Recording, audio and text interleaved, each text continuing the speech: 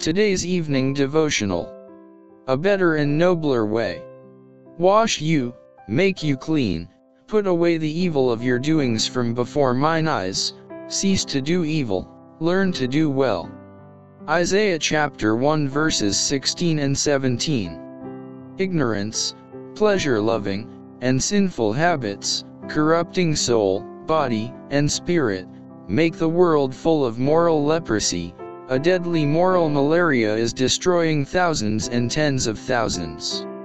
Many are sunken in sin. Many are in distress. They are pressed with suffering, want, unbelief, despondency.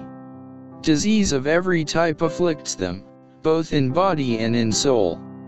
They long to find a solace for their troubles, and Satan tempts them to seek it in lusts and pleasures that lead to ruin and death. He is offering them the apples of Sodom, that will turn to ashes upon their lips. A terrible picture of the condition of the world has been presented before me. Immorality abounds everywhere.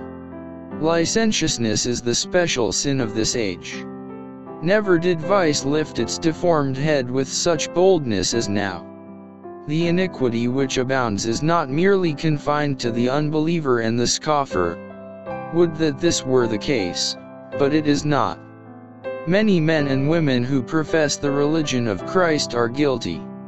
Even some who profess to be looking for his appearing are no more prepared for that event than Satan himself. They are not cleansing themselves from all pollution. They have so long served their lust that it is natural for their thoughts to be impure and their imaginations corrupt.